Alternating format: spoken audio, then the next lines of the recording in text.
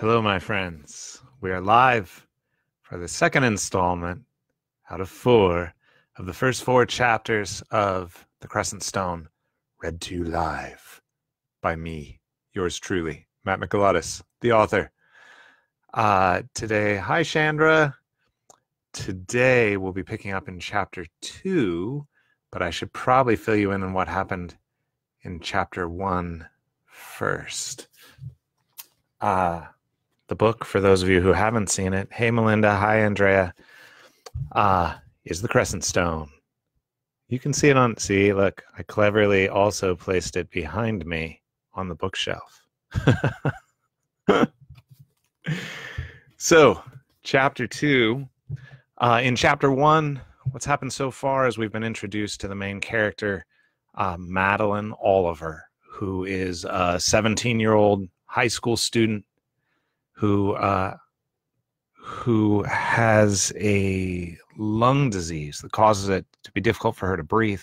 In the first chapter, she went out into a garden behind her home, and her breathing made it difficult for her to do anything other than just lay there and try to keep living, when she was approached by a strange woman who came apparently out of nowhere in this giant garden in her backyard, who came and sat down and offered to make her a deal where, in exchange for pieces of garbage, basically, that she would give her 3 wishes, 3 favors, and as well as some advice. And at the end of the chapter, Madeline passes out right as her mother and one of their domestic workers comes out to find her in the garden.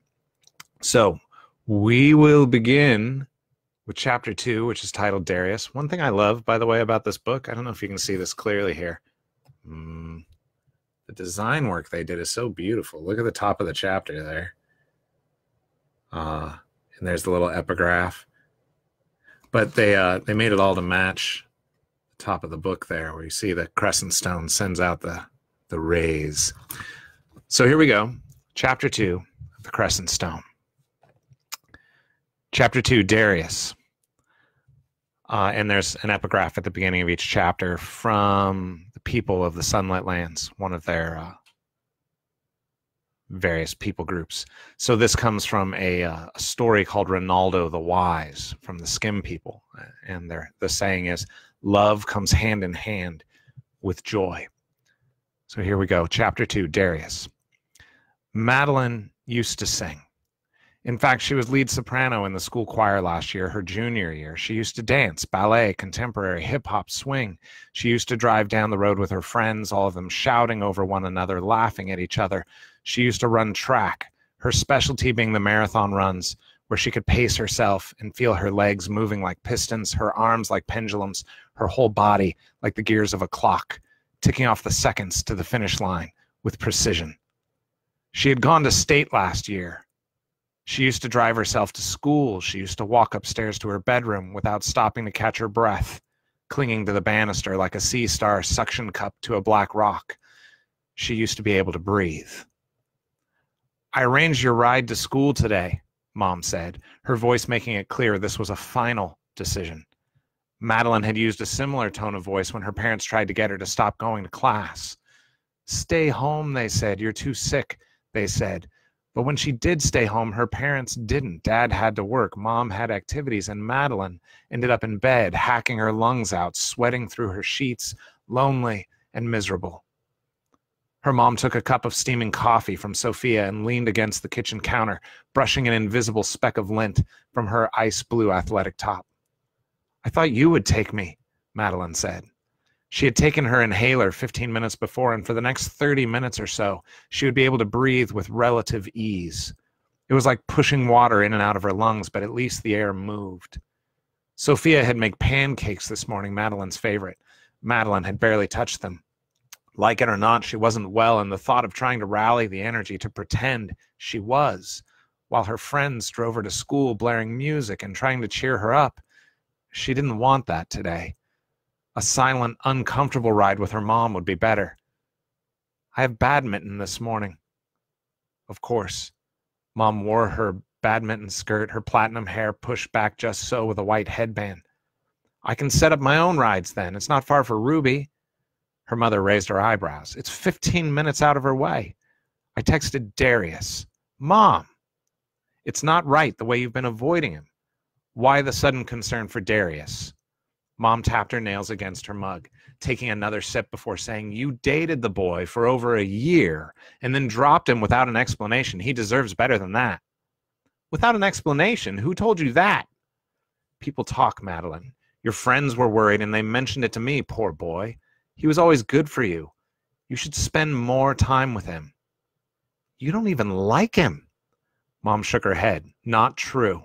Oh yeah? Then why the big sit down in the living room before prom?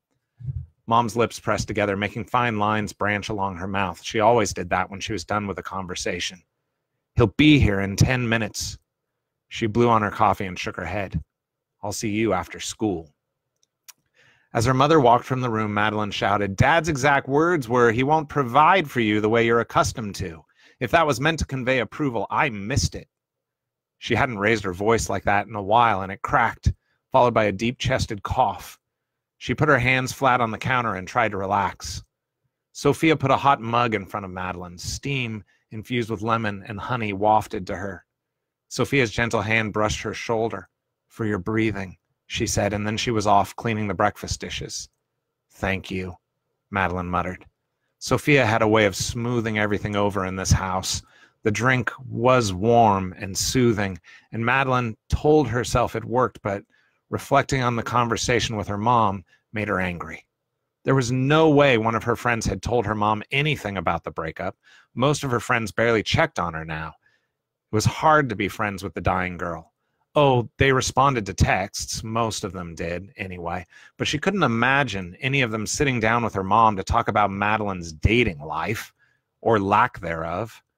What did her mom know about Darius anyway? Next to nothing. Madeline had dated him for over a year, and her mom hadn't shown a moment's interest. Now she was setting up a carpool with him. Whatever she was up to, it was infuriating. Madeline's backpack was by the door. Probably also Sophia's doing. Everyone treated her like an invalid, which she basically was, but it still made her angry. Her mom made her angry. Embracing reality made her angry. She should stay home. That was reality. She shouldn't wander in the garden alone. That was reality. She shouldn't have a boyfriend. That was reality. It wasn't fair to Darius to ask him to walk this road with her. It wasn't fair to keep him tied to her like an anchor. Breaking up with him had been an act of love, a way to set him free from her illness, and now her mom was trying to undo that. She waited by the door so Darius wouldn't have an excuse to come in. His beat-up black Mustang pulled into the driveway, and he jumped out to come get her at the door. He moved like an ice skater, the ground rolling away beneath him like a moving walkway. Today he wore jeans and a button-down shirt with his letterman's jacket tossed over it. She knew that button shirt was for her. She had told him on their first date that wearing something other than a t-shirt might show he was at least a little bit excited. She had met Darius in track. He was beautiful with dark skin and an angular face. He kept his hair short. She could tell he had probably shaved it the night before, and when he smiled, it was like the sun rising. That wasn't the reason she had started dating him, though. It was because of the day she'd turn her ankle during track, and he had noticed and turned back for her. She'd told him to keep running. It was no big deal. She was all right.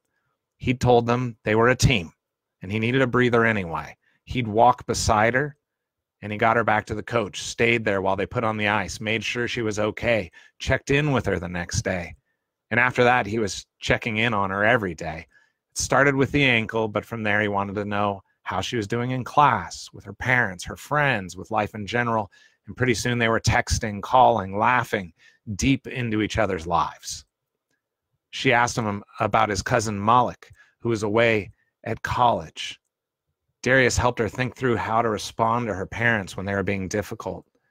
And when her breathing trouble started and her mom took her to the doctor, Darius offered to come.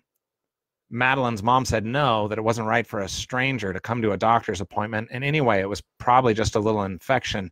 But when she and her mom came out into the hospital parking lot after the appointment, Darius was leaning against his car, reading a book, his cell phone in hand. He grinned and put his phone to his ear. Call me. Saying goodbye had been hard. It was the right thing to do, but it was impossible. And now here he was on her front porch beaming. He reached for her backpack. Madeline flinched away. I'm not broken. She winced. She hadn't meant to come across like that, but seeing him here, there was a gravity there, a desire to come back together, and she couldn't allow that. It would be too hard on him, too painful for her. I know, he said, and bowed with a flourish, but I am a gentleman. She smiled despite herself. She debated for a moment, then unslung her bag and let him carry it. How's your breathing? He asked once they were settled in the Mustang and he was backing toward the road. Terrible. How did Mom get your number? He shrugged. How's your mom always get whatever she wants? Called the principal, maybe. He tapped his hands against the driver's wheel. Listen, has your mom told you she's been calling me the last month or so? What? No? He raised a hand. Don't be mad. She's just worried. Ever since since we broke up. He glanced at her, then back to the road. Worried that you've given up? Madeline watched the neighborhood spin past. Her parents had made it clear they didn't like Darius. What they hadn't made clear was why. Dad said he wouldn't make enough money, but that was years away, and what did he know? She and Darius were getting the same education after all. He had grades nearly as good as hers, and if she wasn't in honors classes, his GPA might even be higher than hers. She didn't know if it was because they were both 17, or because Darius was black, or because he was at her private high school on a scholarship, but something about him didn't meet Mom and Dad's approval, and now Mom was texting him to check up on her. She gritted her teeth. Mom would hear about this when she got home. And worried that she had given up, she hadn't given up. She was embracing reality. That was part of the stages of terminal disease, right? She had gone through denial, through anger. Well, maybe not all the way through. Now she was approaching acceptance. There was nothing more to be done, no more treatments, no miracle cures. She was walking a path her parents couldn't go down, not really. She was alone. And no one else needed to suffer this with her, not her parents, not her friends, and certainly not Darius. She turned his radio up and kept it loud until they got to school. Darius, without even asking, pulled up alongside her classroom instead of parking in the lot. So she wouldn't have to walk so far, of course. She didn't know how to explain to him how infuriating she found his thoughtfulness, especially when she was already mad at him. She knew it wasn't his fault. Everything made her angry, and she knew he wouldn't understand it if she tried to explain. The car chugged to a stop, and the radio fell silent. Darius stared out the windshield. She knew that look. He was gathering his thoughts, trying to find words. She put her hand on the door handle, but despite herself, she paused. She missed hearing his voice, missed talking about life, about things that mattered. Maddie, he said. She melted a little at that. She had missed hearing the way he said her name. I got you something. He held a package wrapped in brown paper. He'd never been great at wrapping gifts, and this one was no exception. Too much paper, crookedly cut, with tape all over it, and an attempt at a bow made with twine. It was obviously a book. She couldn't take a gift, though. It wasn't fair to him, or to her, really. Darius, I bought it before we broke up, but it just got here, shipped from England. She didn't say anything. I know you're going to love this, and I want you to have it. He held it out. When she took it, their fingers brushed against each other. Madeline pulled the tape loose and slid the book out. Darius, I can't believe this. It was a copy of her favorite book, The Griffin Under the Stairs by Mary Patricia Wall. It was the first of the Tales of Messelia, a series of children's fantasy novels. The final novel had never come out, so it wasn't as popular as other series and not as easy to find, but Madeline loved it best. Darius had never read the Messelia books until Madeline got sick. He had come to her house, sat on the floor while she curled on the couch, and read aloud the whole series, a couple chapters at a time. It had taken months to get to the end. She had loved seeing the books through his eyes, listening to him talk about them, hearing his thoughts and questions and insights. First edition, Darius said proudly. Hardback, too. She ran her hand over the cover. It had been released in 1974, and the picture on the front was of a griffin, crouched under a stairway. Two children standing to the sides, stepping back in surprise. Ivy grew up around the outside of the picture, and the whole illustration had the look of a woodblock print. Her anger drained away. She couldn't believe it. She had always wanted a first edition, though she had never mentioned it to anyone, not even Darius. Holding it in her hand now, feeling the texture of the cover, the weight of the book, seemed almost miraculous, like maybe things that were impossible could happen. She didn't know what to say. She settled for, "Darius, thank you so much." Then, before the emotion choked off her words, she asked, "Where did you find this?" He grinned. "I started calling bookshops in the UK, little places that didn't put their books online." She flipped open the book, shocked by the crispness of the pages. "It looks like no one has ever read this copy," she said, "like it's untouched by human hands." "Nah," Darius said. "Look at the title page." She looked from him to the book, then back at him. It couldn't be. She turned the first page, a blank one, and there it was. The name, Mary Patricia Wall, was written in a neat curved script in black ink just beneath her typeset name. Mary Patricia Wall had held this book in her hands, had put her fingers on these pages to keep them open. Tears cascaded down her face, and she couldn't keep away from Darius anymore, couldn't pretend, even for his own good, that she didn't want to be with him. She let his gravity pull her in, leaning into his embrace, and didn't say anything. He didn't say anything, didn't ask for anything, just wrapped his arms around her and let her cry. She cried for his thoughtfulness, for thankfulness to have someone who knew her so well, for fear of what was to come. She cried because she was angry and sad and afraid and loved and so tired. There was no way out, no solution to her illness, but at least there was this, a moment of loving human touch, a gift from someone who knew her well. The warning bell for first period rang. The crying set off a minor coughing fit. She sat up, bracing herself on the dashboard. Darius put a comforting hand on her shoulder. When it passed, she wiped her eyes with her sleeve and slipped the book into her backpack. "There must be something better. I know it in my heart," Darius said, quoting a line from the book. The main characters, siblings, Lily and Samuel, are standing at the space beneath the stairs, and the wall has fallen away, and there's a swirling of color in the space. The griffin has disappeared into it and beckons Lily and Samuel to follow. And the only impossible thing is that I would leave you. Madeline wiped her eyes again, then replied with Samuel's words, "If we're together, I won't be afraid." Lily's next line was, "Then take my hand, Samuel, and let us see what beautiful things await."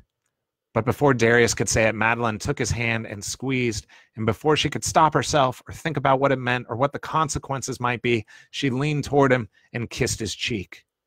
She pulled away, the heat from Darius's hand familiar and comfortable. She looked into those dark brown eyes, so deep they were nearly black. It was like looking into the night sky if all the stars blinked at once. It had been weeks since she had looked at him like this, and she wanted him to reach out, to touch her cheek. Instead, he opened his door and came to get her. He walked her to class, her backpack on his shoulder, his hand on the small of her back, ready to catch her if she fell. Did she look as weak as that? "If you need to go home early, text me," he said. His words were so gently delivered that she didn't get angry at the suggestion she couldn't make it through the day. "You're going to be late for class," she said. He grinned. "Impossible." Then he ran toward his classroom in that loping, long-legged stride of his, leaping like a deer over a planter so full of life and joy and breath. "Your car!" she gasped, shouted. He changed directions immediately, sprinting, a sheepish look on his face. "I might be late to class," he yelled back, just as the bell rang again. The end of chapter 2. So there you go. We're 2 chapters in. If you would like to download and read the first 4 chapters, you can at thesunlitlands.com. I also put a link here for the new Facebook group, facebook.com, The Sunlit Lands. I just put that up. I think only 20 people in there so far, so you can be on the front end there. Candace says she just picked up her mail and a copy of the Crescent Stone was in there. How can that be? It's not out yet. Candace almost certainly, I'm guessing, bought it from Tyndale.com. Tyndale is the publisher, Tyndale, And one of the things Tyndale is doing as a little present to all my friends and supporters and fans out there is they're making the paperback version of the book, which is what I read from today, available for $5 if you pre-order it, which means if you order it before August 7th. Also, if you pre-order, you can get 2 episodes of the Sunlit Lands podcast, which will have 7 or 8 episodes eventually, none of which have been released, but they'll send them to you immediately.